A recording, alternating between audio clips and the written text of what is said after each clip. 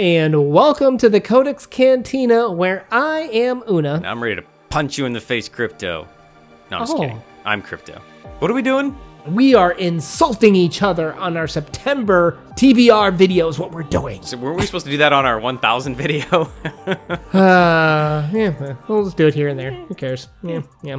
All right, so right, what are we doing? What are we doing in September? September, we have part of, at least into October, we have the National Hispanic Heritage Month. Each year, Americans observe National Hispanic Heritage Month from September 15th to October 15th by celebrating the histories, cultures, and contributions of American citizens whose ancestors came from Spain, Mexico, the Caribbean, and the Central and South America. So all the good Latin stuff. This is exciting because I have not read any of these stories. Yeah. Well, I was just talking to our friend Angela from the Literature Science Alliance. I will put a link to her channel down below.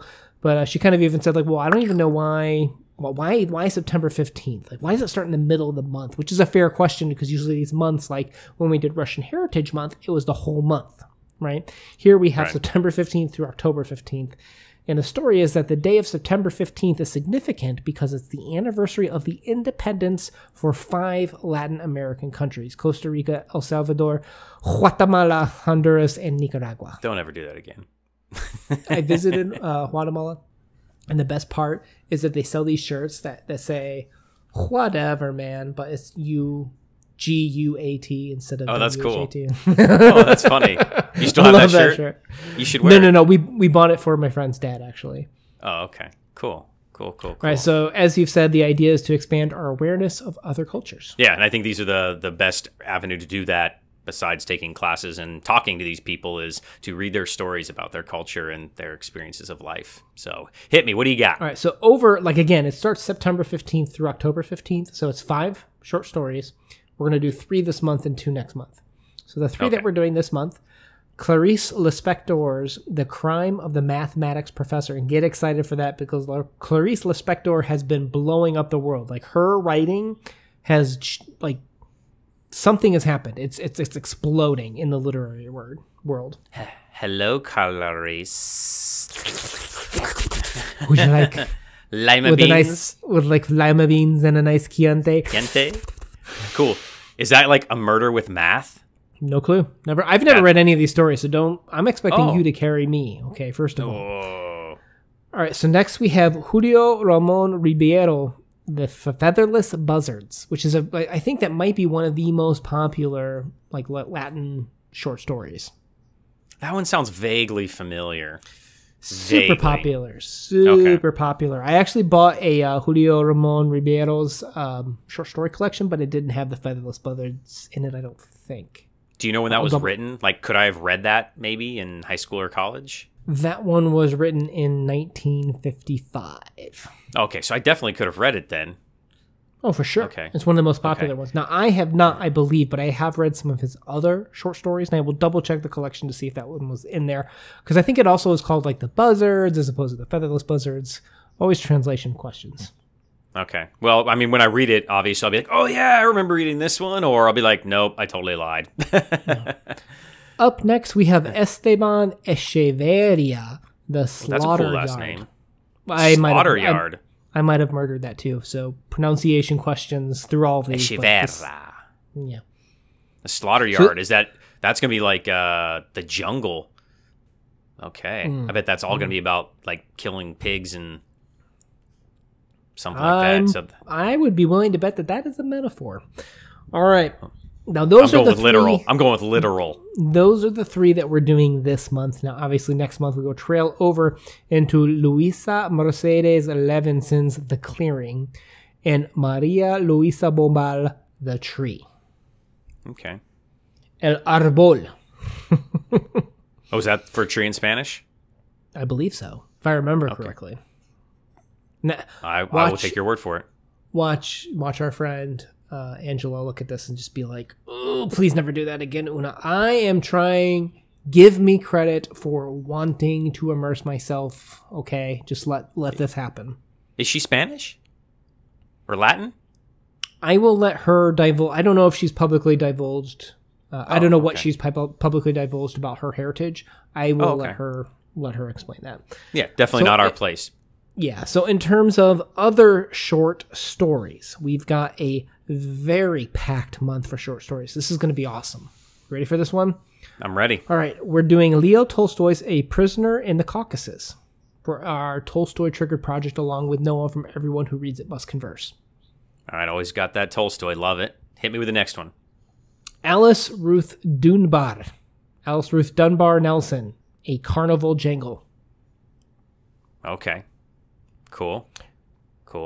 We're returning to your boy, Ray Bradbury, our sci-fi literary fictionist with the foghorn. Oh, the foghorn. Yeah, buddy. Get excited for that one. Now, we've got a younger reader story, too. We've got Roald Dahl's The Landlady. I think that's his most famous adult work, but I think when it comes to adult work, I think that's more like YA, if you will. It's still very instructional, still very, here's how you read, like here's ways to break down literature. Still on the younger end. Yeah, you could probably get away with that high school. Yeah. All right, next up, we've got William Faulkner's Shingles for the Lord. So you hit us for The Sound and the Fury, you break my brain, and now you're just cramming more Faulkner in there. We have to get you your Faulkner certificate. No Okay. excuses, kind sir. Okay, I can do it. Now, last but not least is James Joyce, The Boarding House. Ooh, there's no way I'm going to be able to pick a pick of the month. There's no way. I tell you right now, there's no way. We're working through the Dubliners throughout this year. Okay, and next year we're going to keep working through all the stories through the Dubliners. We're working towards our Faulkner certificate. We got Roald Dahl with more of an educational series. Ray Bradbury from a sci-fi perspective. Alice Ruth Dunbar Nelson from the this is going to be such a good month. We have all of these great Latin origin stories. I don't know how you're going to survive this month, Crypto. This is going to be a really good month. I bet we don't have anything below a 7. I wouldn't be surprised if that's true. Now, in terms of manga, I am continuing the journey down One Piece with volumes 24 through 46. And interestingly enough, there's some hashtag Scallywagathon. We're not participating in it directly, but I will point people who are like, oh, I like pirates. There is this Scallywagathon, readathon happening. We're low-key kind of participating in it with reading, over probably 5,000 pages of pirate adventures here with One Piece, but I will point that out that there is a whole readathon dedicated to pirates happening this month, if you're into that sort of thing. I didn't know that existed. That sounds pretty cool. Maybe next year, right? Yeah, maybe next year, you never know, but I'm low-key pirating it up with One Piece, because you don't get more piratey than One Piece, in my opinion. Wait. We do know, because you have the schedule out that far. So we do know. No. I've only gone up through July, June and July of 2021. I haven't gotten to September yet. Oh, gotta leave some wiggle room in there, right? right. Now, novels, technically, we're falling over into September with William Faulkner's The Sound and the Fury. We're kind of wrapping that up, so we'll wrap up the final vestiges of that effort. Okay, and then last but not least. Our boy, Timothy Zahn's Thrawn Ascendancy, Book 1, Chaos Rising, a new book in the Thrawn, is it Origin Story trilogy? Yeah, it's going to be a trilogy. Disney's already told you you're spending money on all 3 of these. You're going to trilogy this up. So is this one before so. After the new one? I think before. So we met Thrawn as he tricked the Empire rather cleverly. Remember, like he put the battery pack on like the local wildlife. It was really interesting the way he snuck onto that ship. So, I believe all 3 of these are before he gets with Vonto. Okay. Because remember how he got exiled and they're like, the preemptive strike. I think that's the story that we're most likely going to tell with this story, because Dave Filoni was really just with like the most recent Thrawns, like put Timothy Zahn in a box and it just really killed that last Thrawn treason story. Yeah, they did. They really they wrote him into a corner, which is really unfortunate. They did. Yeah. So the only way to revive him, they say, is not revive him, but the only way to bring him back in the fold is prequel stuff like this, I guess, or maybe The Mandalorian. So we'll see. We'll see. Which I'm down for. I'm excited for this. This is going to be We'll see how we do with some of our other stuff. I think we're going to wrap up, obviously, Way of Kings this month here, too. But we're going to try and have, for stuff where it doesn't make sense to provide the literary lens, we'll still do some literary analysis, but it doesn't mean it should go through the whole process, like the Cezanne story. We're going to try and have some more fun with it as opposed to a direct literary breakdown. Let's have some fun with it, right? Like that, we'll figure out what we're going to do with that one. Yeah, and I'm going to try to cram in Peace Talks too. I don't know, with 15 short stories, it might be tough since school's starting back again. But we'll see. We'll see how me and Harry Dresden do. Oh, it's time to put on that backpack. I will carry you through this as I do usually. Aw, thank you, my friend. I appreciate that. Is it October yet? I'm actually looking forward to October. I'm kind of curious. We need to talk about.